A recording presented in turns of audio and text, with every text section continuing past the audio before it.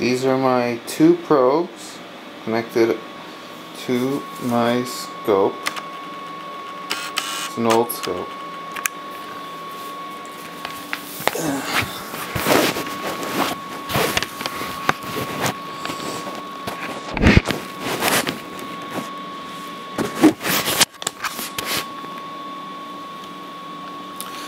Alright, this is the calibrate signal.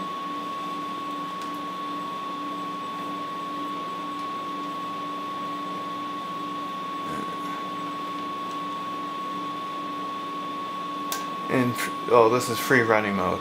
So, calibrate signal, and if I change the position, they go up and down together. And the scope that's still connected to the board is grounded. So if I disconnect the calibrate signal, unground this probe, and connect this probe in, you see, no, where is it?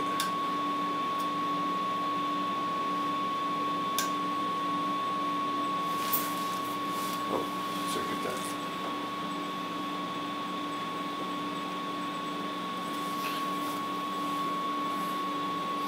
You see that when I change this knob, the signal actually changes. And this is actually the signal.